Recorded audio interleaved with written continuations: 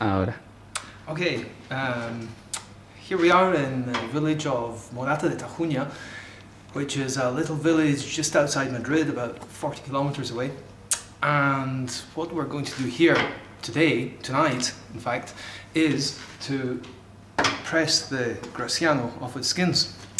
This was collected 2 weeks ago, and it's been macerating, and we've been punching it down for 2 weeks, 2 or 3 times a day.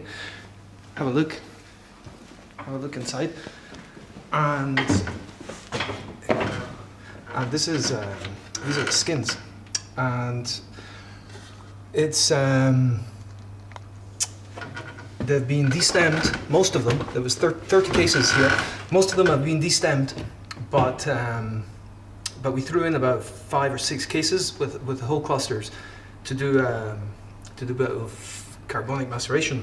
Like here's what's left of one, and so we're going to press them, and I think that's the end of part 1. Part 2, we'll do another short visit while we're pressing. So go and see some adverts, and we'll be back shortly. Okay, thanks. Cut. Action.